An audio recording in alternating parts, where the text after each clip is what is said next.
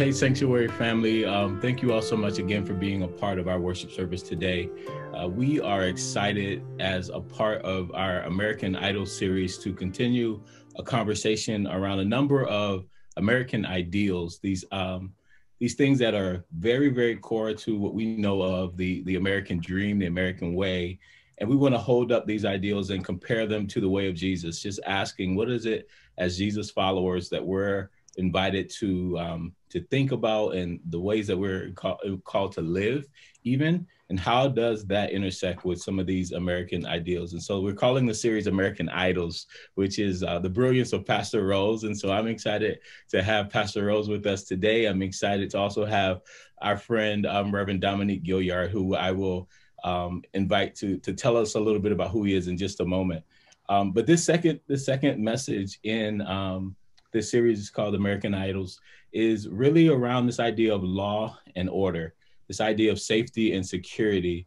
And I wanted us to, as we were thinking about this series, I wanted us to really think about this idea of law and order, because it's something that I believe in some ways has been weaponized in this political season.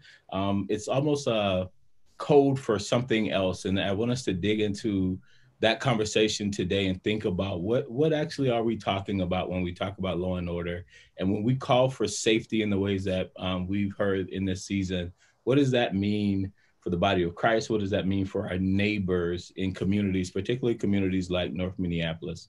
And so I'm excited to have a brother, a friend, an expert, I would say, in the area of both faith and justice, Reverend Dominque Gilliard, to join us today for this conversation. Dominque is the Director of Racial Righteousness and Reconciliation for our denomination, the Evangelical Covenant Church. So he's there in Chicago. Love. Dominque is also an award-winning author of a book, Rethinking Incarceration, that I know many of you have read already, but if you have not read the book, I would encourage you, please get that book and read it, make it, there you go, there you go. That's beautiful cover. It's even more beautiful when you open that cover up and see what this brother has written. Dominque is also an adjunct professor at North Park Seminary there in Chicago. He serves on the board of directors for CCDA, the Christian Community Development Association, and he is a leader in every aspect of the word, every way you could use that word. Dominque is a leader, and so I'm excited about having him with us today. Dominque, can you say hello to Sanctuary and then tell us a little more about yourself? Yeah, hey Sanctuary family. Excited to be with you. I've had the privilege of worshiping with you a number of times, and really excited to be able to kind of be a part of bringing the word in this format. So I'm originally from the Metro Atlanta area. Grew up in the shadows of Dr. King, and had a father who worked for the Southern Christian Leadership Conference for a decade.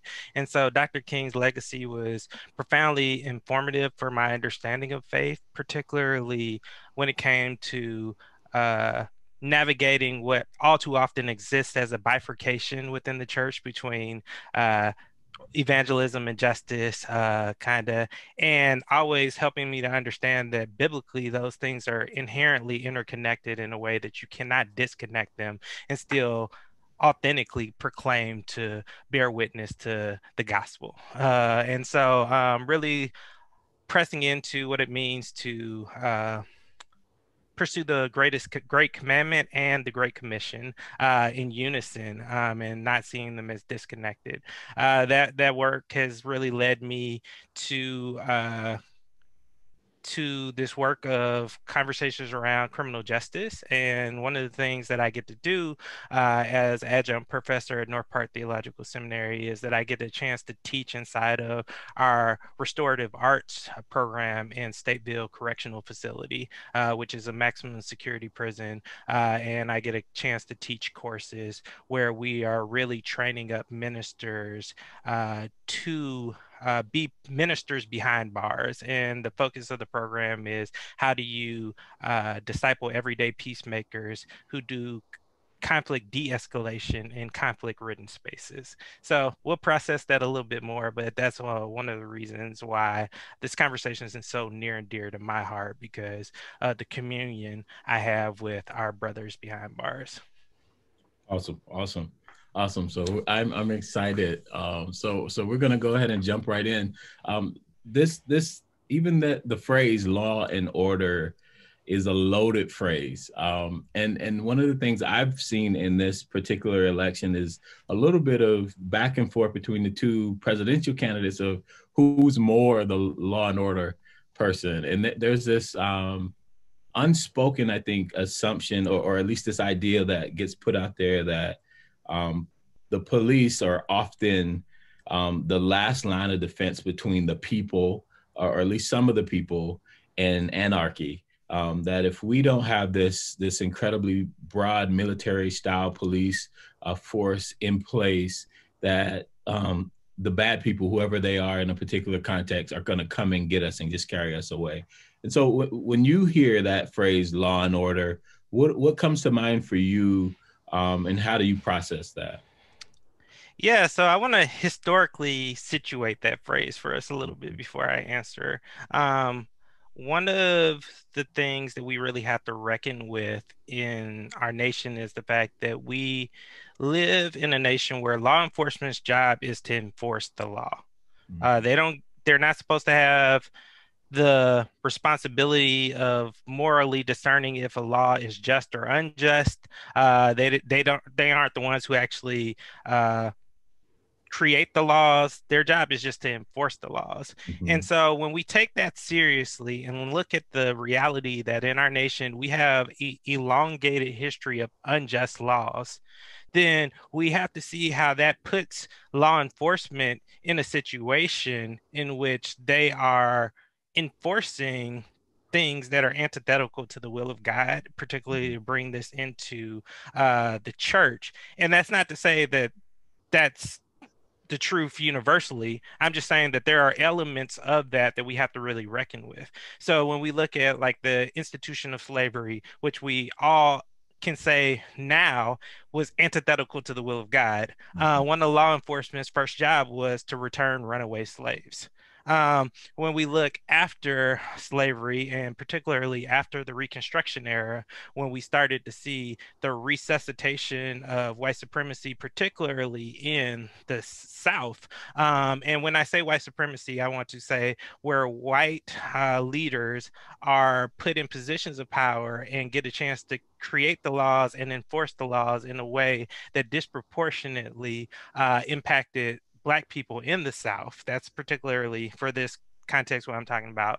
Um, then we see why there were intellectuals like W.E.B. Du Bois, who in 1903, in his famous book, The Souls of Black Folk, starts to write things like Black folks say that only colored boys are sent to jail, and not because they are guilty, but because the state needs criminals to eke out its income by their forced labor. Mhm. Or you get civil rights activists like Fannie Lou Hamer, who says Black people know what white people mean when they say law and order.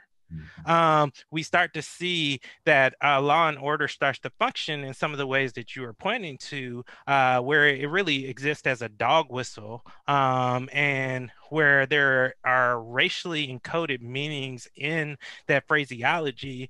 Where people never have to use the logic of race, but is very much enacted through what they're articulating. Yeah. And so we saw this particularly with the launch of the war on drugs in 1971, and the particularly around the crack epidemic. And I think for people to understand and compare and contrast, if we were to look at the way in which the crack epidemic was we looked at individuals as deviant, as people who were morally flawed, as people who actually came from, communities that didn't have fathers, and all this pathology that was associated with the use of crack.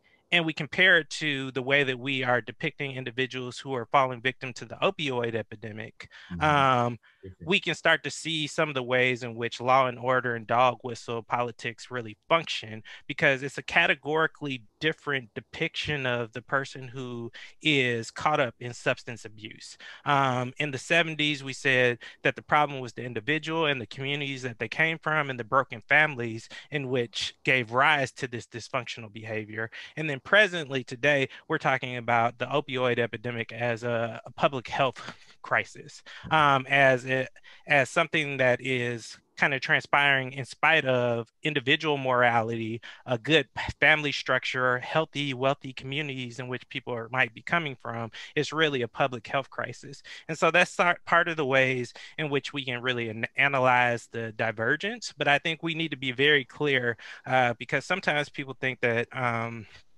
mass incarceration or law and order is a conservative Republican agenda. Mass incarceration and the rhetoric of law and order is a bipartisan agenda.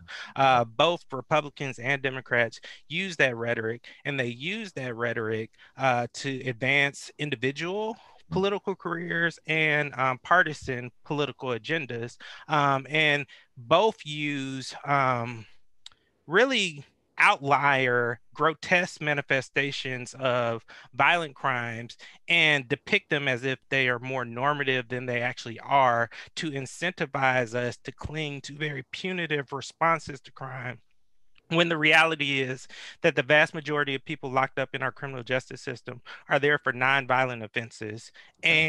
And when we look at drugs even, we have to say that the vast majority of people who are there for drug offenses, it's been proven that the most helpful response would actually be to get them medical interventions than to incarcerate them. Because oftentimes when people are incarcerated with substance abuse addictions, they don't get the medical interventions they need behind bars. So their addiction actually is that exacerbated, and they don't actually get the treatment that will actually help them tend to the root causes of the problem and actually get the restoration that we're hoping they get behind bars. Yeah.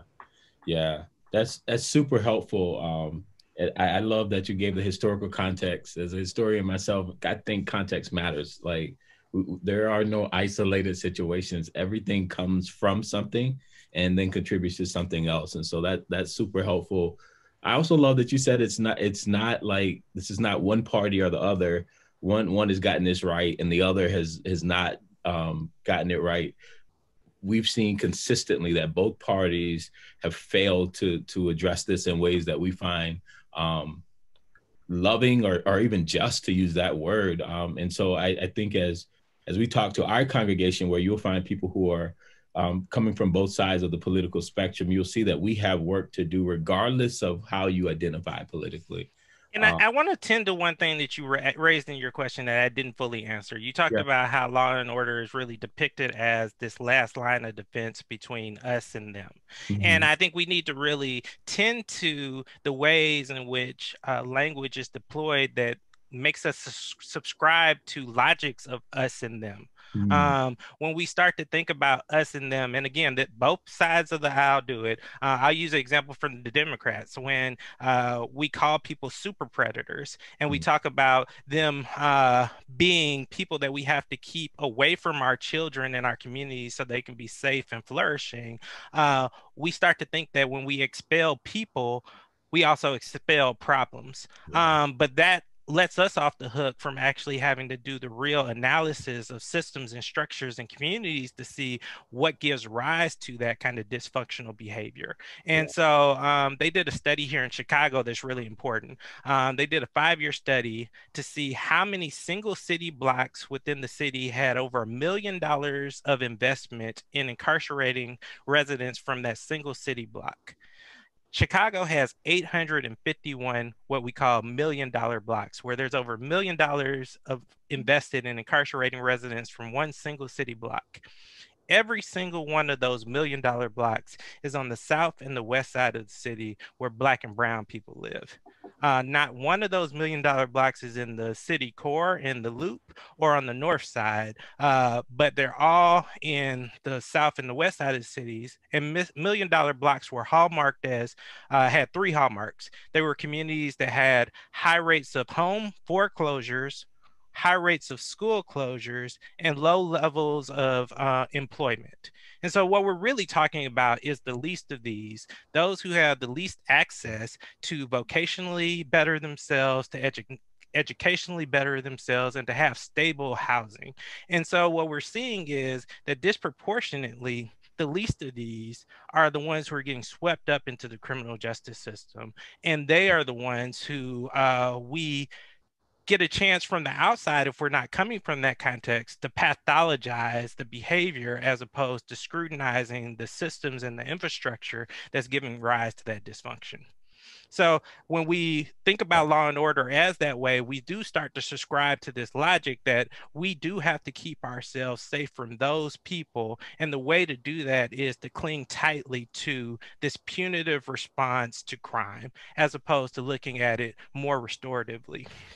So the last thing that analysis did is that it flipped the question, and it said, instead of continuing to invest $1 million in incarcerating people from this community, what would happen if we took just 10% of that money and reinvested in it to allow members from that community to start to systemically have opportunities to flourish and to reach their full potential? That would release $480,000 to reimagine what it looks like to do community investment as opposed to just sustain the status quo. And so I think, those are the types of questions that we really have to ask if we want to get down to the root cause of social dysfunction and the division that arises out of the kind of economic disparity that exists from community to community.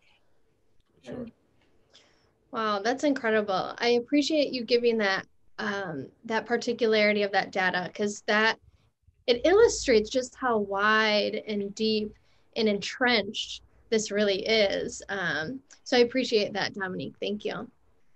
So we've talked in your book, Dominque, you talk a lot about kind of reframing our view of what justice looks like, but also more so how it's become ingrained in our theology. We have very much a retributive theological lens that is actually counter to what the Bible says. And because this series is about giving this alternative, I wonder if you could just answer the question, is justice all the same? What is the difference between God's justice and the criminal justice that we're talking about in the United States?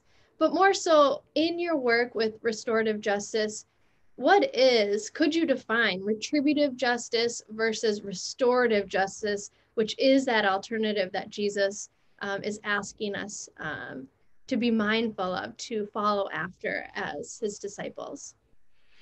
Yeah. So restorative justice, I believe the major difference is just even in the title. It says that for justice to be manifested, restoration has to be part of the outcome.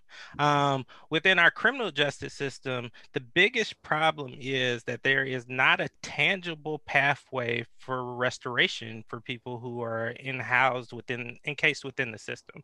And so I think this becomes more and more clear for people who live into Matthew 25's commission to go and visit those who are behind bars. When you actually go, and I think the going is the imperative piece. I think people who have the hardest time imagining what's wrong or understanding what's wrong with our system haven't actually gone and actually lived into Matthew 25 or Hebrews 13:3 that tells us we're supposed to remember the incarcerated as if we were incarcerated with them, suffering alongside of them. When you actually go, you get to see kind of the dehumanizing realities that are present within our system and all of the gaps that need to be tended to create an environment where rehabilitation and restoration and reconciliation are actual possibilities. But I think when we talk about the difference within our criminal justice system right now, the way that it functions is that a violation is not considered a violation against the individual or even against the community. It's considered a violation against the state. So, Rose, if something happened to you, and in the aftermath, when it comes to trying to determine what accountability looks like or even sentencing, you actually don't get a chance to speak into the process.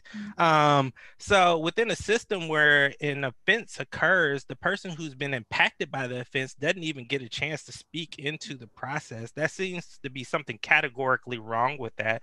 But also to understand that when an offense happens against you, it doesn't just impact you, it impacts your family, impacts your community. And so restorative justice says that instead of an offense being an offense against the state, an offense is an offense against a community. And since the offense is an offense against the community, when it comes to discerning what accountability looks like, then there needs to be community stakeholders who are a part of the discernment process, but also a part of the accountability process.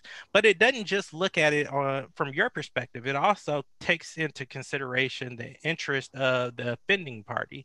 And one of the things that we also see within our present system is that there are a lot of loopholes or a lot of kind of stumbling blocks for people who are trying to be an accountability presence for those who have caused offense.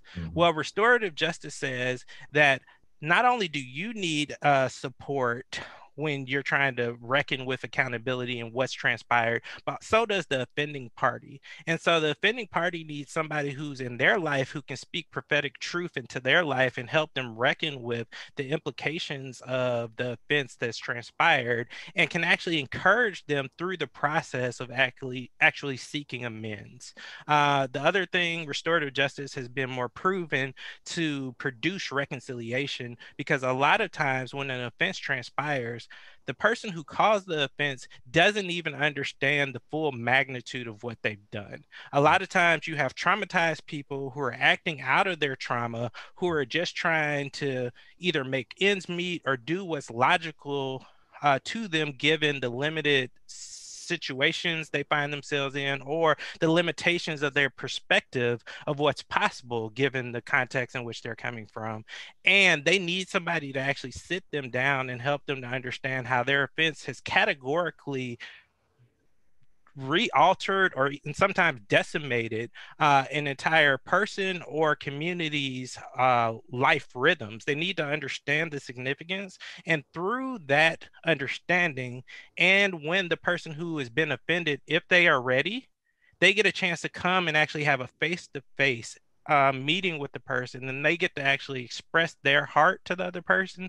And that ability to meet has been more proven to produce reconciliation than anything the state has to offer. And so there's just philosophically a different approach that says that one, for justice to be made manifest, there has to be a plan for restoration. Two, when we really reckon with the offense, who is at the table doing that reckoning is categorically different based off our present system and a restorative justice approach.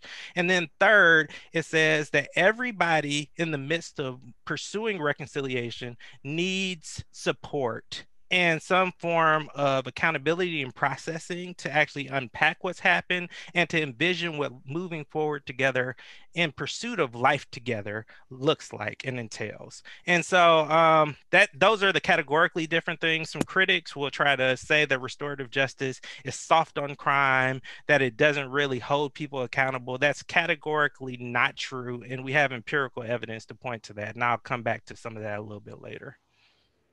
Well, that's helpful. That's really helpful. I think it paints that picture of really that restoration, that shalom that we do seek as Christians, as Christ followers. So thank you for that. I want to actually read some of your own words from your book, Rethinking Incarceration, and just ask for some of your reflection, especially being mindful of the context, the season that we're in right now. So in Rethinking Incarceration, you say that when we surrender to the responsibility of facilitating communal conflict to the state, like you shared, as you just shared in your comment, history illustrates that Christians, we become disengaged citizens, seduced into believing communities can rid themselves of social ills by simply identifying, weeding out, and quarantining deviant individuals.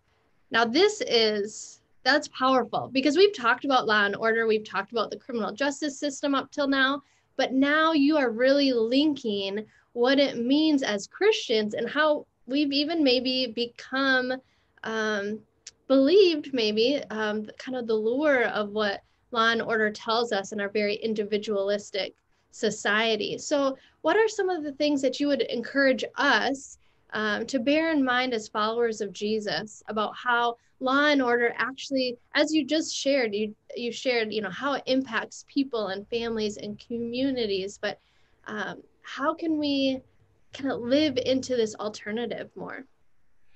Yeah, as the church, we're called the social stewardship. To the toilsome work of cultivating communities where communal flourishing and shalom are not infringed upon by systemic injustice, kind of, and this us and them kind of rugged individualism that prohibits us from seeing ourselves as part of a broader collective. Biblical justice is about making things right, not simply recognizing or defining individual rights. It's concerned with the right relationship of human beings to God and to one another. And kind of, it's really trying to reckon with the rightness of relationship on every level, which means the individual level, the communal level, but also the systemic level, reckoning with some of the brokenness within our systems and structures. But I think when we talk about kind of what is the role of the church is we have to recognize that God's justice is inherently restorative.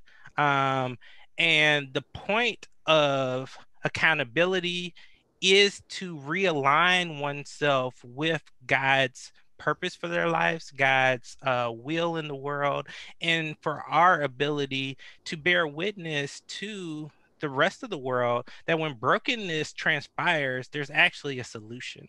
There's actually a healing balm, and we actually have a blueprint for how we live that out within our context that then will point to people who don't know God and actually show that something else is possible. I really think about this kind of in light of Jesus's commandment to us, where it says in John 13, it talks about if we choose to love one another, by this the world will know that we are Jesus's disciples. And I think we read that passage, but we kind of skip over the if. Like it's conditional. Like when violation happens, we have the opportunity to actually cling to law and order, to like resort to this us and them type of thinking, or to just kind of like distance ourselves from the problem if we have the luxury of not living in a context in which these things are kind of manifesting themselves most intensely. But that's not what God is commissioning us into. Like Jesus is saying, like, yes, the if is a choice, but because of who you are and whose you are, you're commissioned to participate in a different way. You're commissioned to love in a different way. And scripture tells us that we only know what love is because of Jesus first sacrificially laying his life down on our behalf. And so therefore our engagement in the world is supposed to be categorically different because we're marked by the cross. And that marking kind of calls us into a different ethic in the world. And that ethic doesn't align itself with law and order. That ethic commissions us to sacrificial love, which really moves us into, honestly, perilous territory, uncertain territory. Like we're commissioned to enter into the chaos. And I want to say that with great sensitivity, understanding what's been going on in Minneapolis.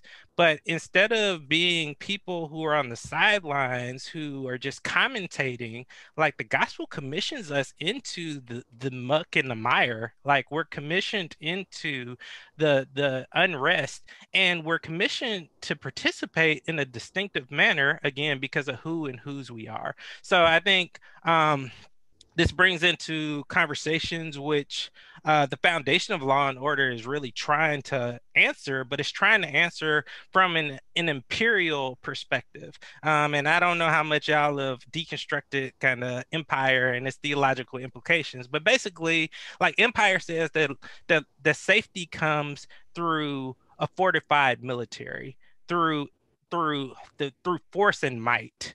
The safety comes through uh, a very punitive response to crime. Um, But the gospel actually tells us that safety comes in a different manifestation.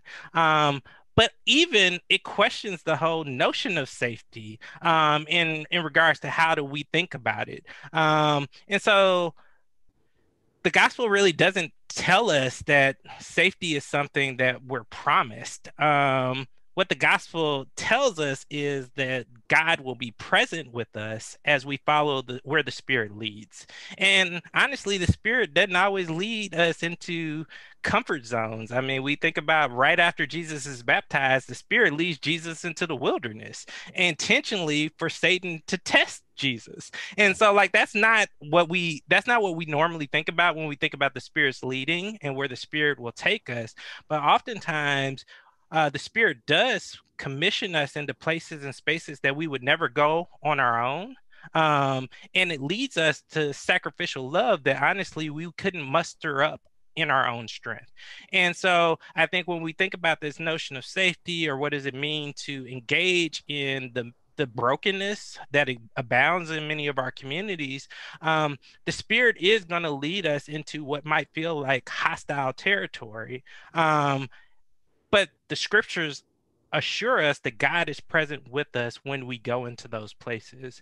And the more intentional we are about praying prayers like, search me, oh God, reveal to me anything that is not of you that's within me, like we are positioning ourselves to live distinctively for Jesus when we go into those hostile spaces and places. And we are empowered by the resurrection power of the Spirit to actually contend for something different than just our own individual interests. We actually we're commissioned and compelled and empowered by the Spirit to actually live into kind of Jeremiah perspective of flourishing and shalom, which it says, when we seek the peace and the prosperity of our neighbor, that's when our peace and our prosperity and our flourishing is found.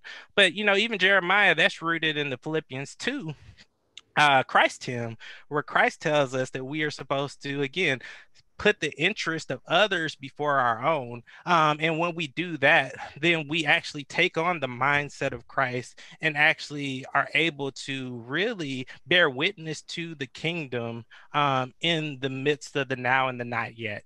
And so I think some of those notions are all connected, but I think we have to really be careful about distinguishing between the ways of this world, a kind of imperial logic, a kind of Romans 12, kind of don't be conformed to the patterns and the logics of this world, even in regards to how we define safety, how we define flourishing, how we define these different things in this context, and how the gospel defines these things. And so I'll kind of pause there. Man, Dominque, you don't know how much good stuff you just gave us, like how rich that is. I think you're speaking, and I'm going to give credit to the Holy Spirit working through you, that you're speaking into the very real realities that we're experiencing right here in Minneapolis right now, particularly in our community of North Minneapolis, where we have seen an uptick in violence over these last several months. But I love that you are pointing us back to the reality of who we are in Jesus, and saying we can be honest about what's happening all around us. And there is, at the very same time, a way that we're called to respond to those things, knowing that God is with us, but also knowing that we're not by ourselves, that it's also, I feel here, a very high challenge that you're giving us as a congregation to say, we shouldn't have individual members feeling like they're going through this stuff on their own. Like, there's some work for us to do to draw nearer to one another and lean into the ways of Jesus in this. And so I appreciate so much of what you're saying, and you're speaking, you're giving healing balm to situations that we haven't even talked about, really. So and the fear is real. Like, I want to pause and just affirm, like, the fear is real. Like, we all desire to be safe, even though that's not a promise that the gospel gives us. It's a natural human desire. We want to protect our kids. We want to protect our property. We want to protect the things that we care for. But in that protection, or that desire to protect, we can't allow that desire to be more powerful than what the gospel is calling us to. Yeah. And I think we also have to reimagine what it means to desire those things. Oftentimes, what it means to desire those things is actually to go to places and spaces that we would never think to go. So when I think about communal flourishing or kind of promoting safety on our streets, through going into the prisons and actually being a part of this program, I've actually found that one of the most intentional ways that I can invest in communal flourishing and actually provide opportunities for our neighborhoods to be transformed is to actually invest in people who are behind bars, who are actually going to be released and go back into communal contexts, which are not kind of rooted in the same gospel truths, and we get a chance to actually say, like, hey, there's a different way, and I want to actually bear witness to that way, but I want to do it to you in relationship, in mutual submission to one another, not in a hierarchical, I'm coming here to teach you, but I want to actually walk alongside of you as your brother or sister in Christ and actually bear witness to the fact that something else is possible. When we actually look at this from a criminal justice piece, I'll stop here, but when we look at recidivism, which is somebody actually reoffending and going back behind bars, it's been proven that access to higher education is the most effective way to reduce recidivism. And the higher access to education you get behind bars, the lower chance you'll ever go back to jail or prison. So for every dollar we invest in higher education behind bars, we get $5 return on our investment. There is nothing that's that fiscally responsible, and there's also been nothing that's been proven to actually decrease recidivism rates. So, right, for example, our program in North Park, we're the only institution in the state of Illinois that provides graduate level education for people behind bars. Everybody else provides undergraduate, which is great, but when you actually provide graduate level education, the recidivism numbers drop even lower, to the point that some programs have produced recidivism rates as low as 5% for people who've been able to engage in graduate education. And so it's just a paradigm shift in even how we think about safety and what does it mean to really fight for the safety and the flourishing of our communities.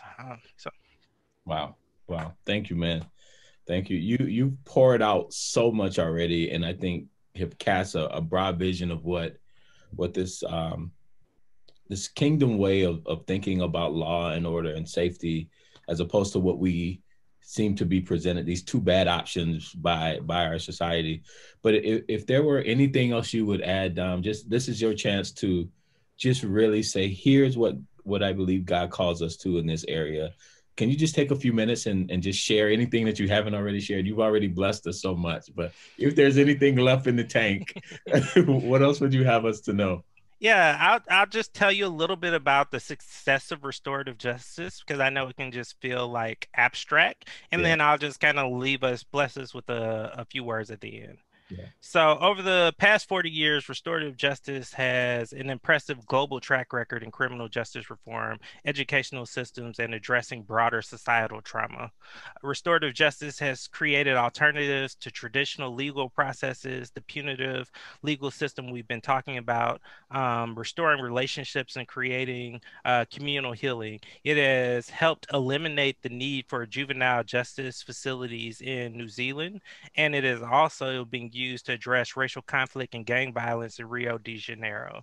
Restorative justice was used to facilitate national healing in post-apartheid South Africa and post-genocide Rwanda. Restorative justice is also being used here in the U.S., particularly to try to curb the school to prison pipeline in major cities. The Civil Rights and Restorative Justice Project utilized it to catalyze conversations about healing after the Jim Crow era was ended, and restorative justice has been implemented both within juvenile and adult justice systems, leading to options for alternative sentencing, victim offender reconciliation, and community healing. Restorative justice has reduced recidivism and has increased victim satisfaction rates. 43% of individuals released from prison will return within 3 years. That's the standard. But only 10.8% of people who participated in a Texas-based restorative justice program went back to prison, and only 1.1% of those released returned for any kind of violent offense. When we look at this, the same kind of success rates were in Indianapolis, where they found that 96% of victims who participated in restorative processes were satisfied, compared to just 72% of those who didn't. And so we're not just talking about theoretical things, we're talking about things with empirical evidence to back up the legitimacy and the successfulness of this different type of approach. And when we think about this in regards to a kind of final word for sanctuary, I just want to say the fear can be palpable. And that fear can really lead us to cling to strategies that really are not reflective of the heart of God. I mean, I think scripture is very clear, for God has not given us the spirit of fear. And when we allow that fear to dictate how we engage civically in regards to how we see and define who our neighbor is, in regards to our desire to be in relationship with people who are different than us, who come from different communities than us, different racial, ethnic, socioeconomic backgrounds than us, our desire to even live into scripture's call to go and visit the prisoner. When that fear prohibits us from doing that, then we're actually not allowing the fullness of the gospel to form who we are, and therefore how we engage in the world. And so I think we have to have spaces and places where we can honestly talk about our fears. Because one of the things I always say is you can't crucify something that you can't even name. So when you have these fears that ultimately have to be put to death so that Christ can rise and kind of live in and through you, sanctuary, I want to profoundly encourage you, create spaces for people to talk about their fears, to name their fears, and then to talk about, in the midst of those fears, how do we work together in community to find spiritual practices that help us to resist succumbing to those fears? How do we find resources that will meet us where we are and help us move to where God is trying to take us? Because fear can cripple your witness, and fear really is a tactic of the evil one, which scripture is very clear. Satan's whole job is to kill, steal, and destroy our witness in the world. And when we allow fear to dictate what we do, we allow Satan to subtly do that. Lastly, I'll just say, when I was a congregational pastor, one of the things I used to explain all the time is that one of the most challenging passages in scripture is that we are called to walk by faith and not by sight. Right now, you're living in a city where your sight is telling you that death and destruction wins, that they have the last word. But we know that the gospel tells us we already know the ultimate outcome. We already know the death, destructions, the powers, and the principalities were all humiliated through the resurrection, and that the kingdom has already been inaugurated. It's already unfolding. It's not fully unfolded because we still have tragic realities like George Floyd, and we still have civil unrest that's been kind of, rising up in your city and nationwide. But we are called to be people who live as if the not yet is true in the now. The things that we know ultimately will fully come to be when Jesus returns, we're called to live as if those things are true now.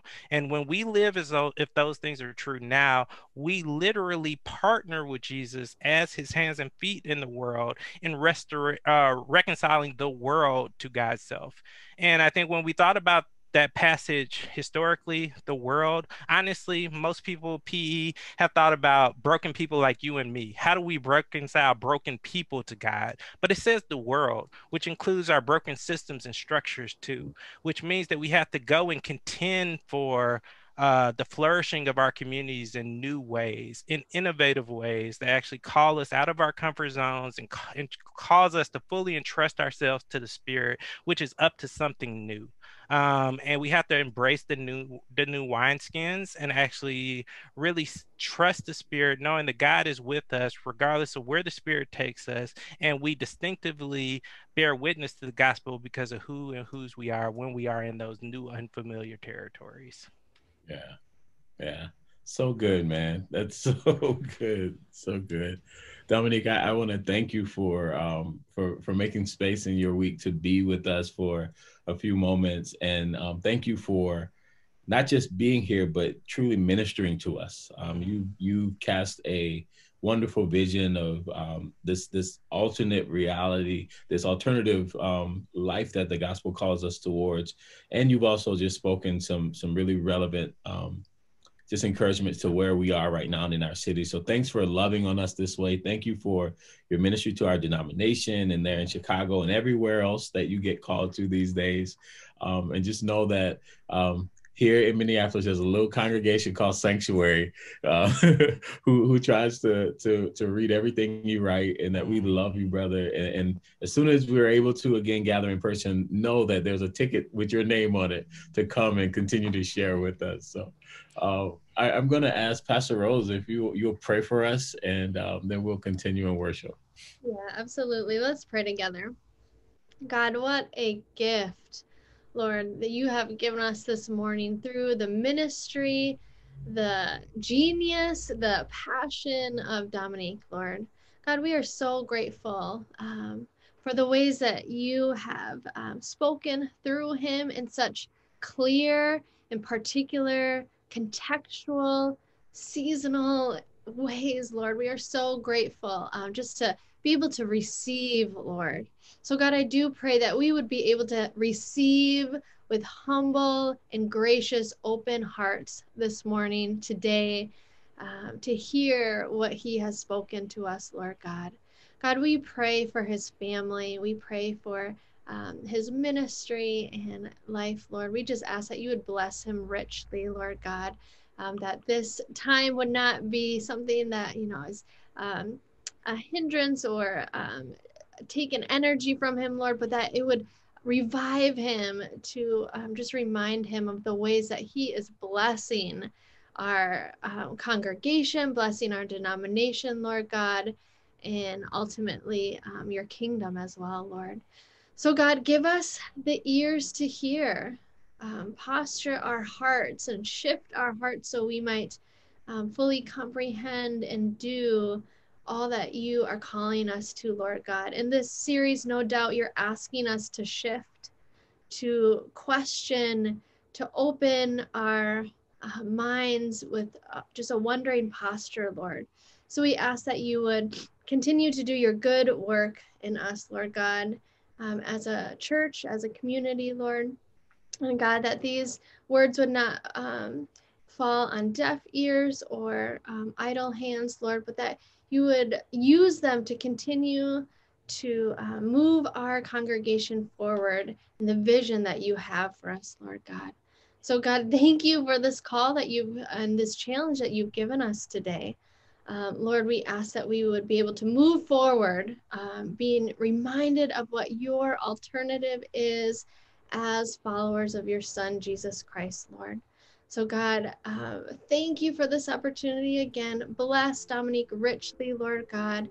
And we just ask that you would be with us, continue to be with us as we worship you. In Jesus' name we pray, amen.